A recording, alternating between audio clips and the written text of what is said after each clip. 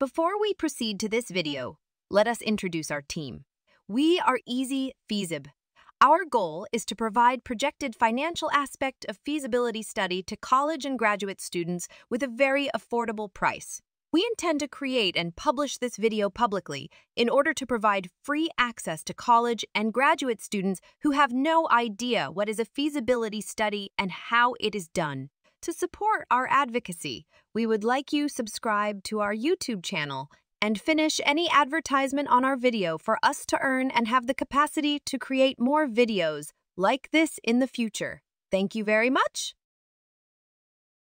Chapter 3, Marketing Aspect, Part 2, Sample Size and Survey Questionnaire. Now that you have your product or service, the competitive advantage, the projected population of your target market, and the average annual growth rate, it is time to compute for the sample size of your projected population, which is the step 4. Why do we need to compute for the sample size?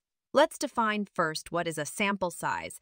The sample size is the computed number of respondents, which represents the whole population. So if a 10% of the respondents says that they are not interested with your product or service, it also represents that the 10% of your target market population are not interested with your product or service.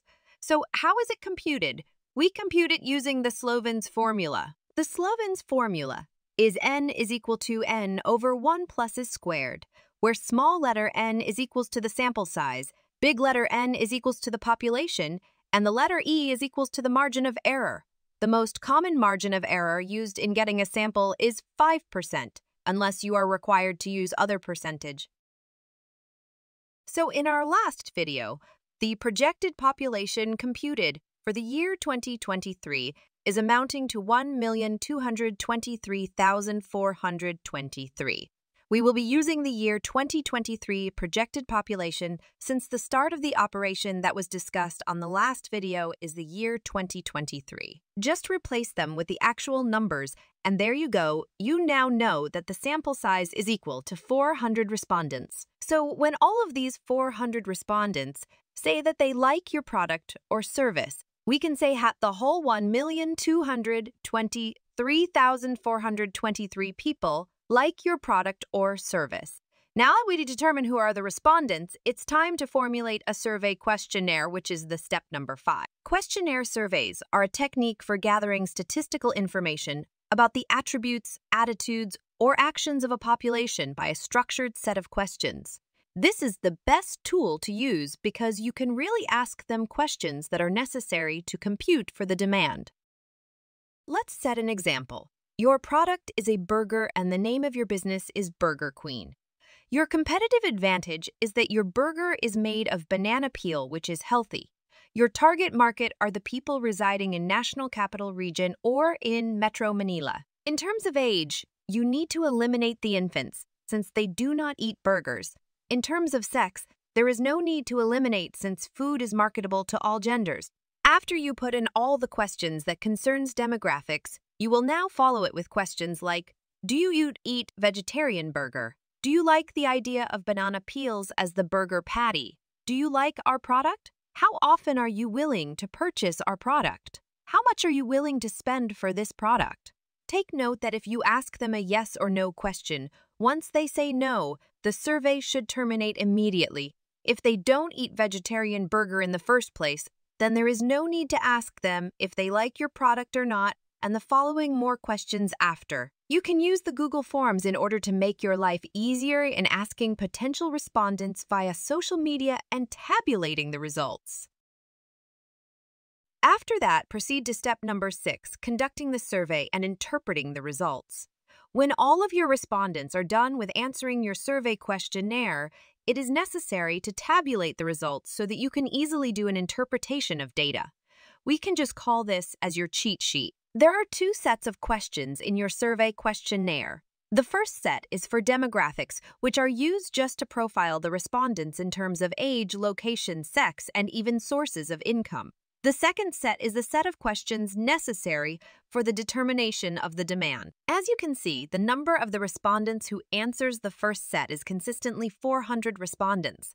While on the second set of question, it keeps on reducing every time the question is answerable by yes or no. Why is that, remember?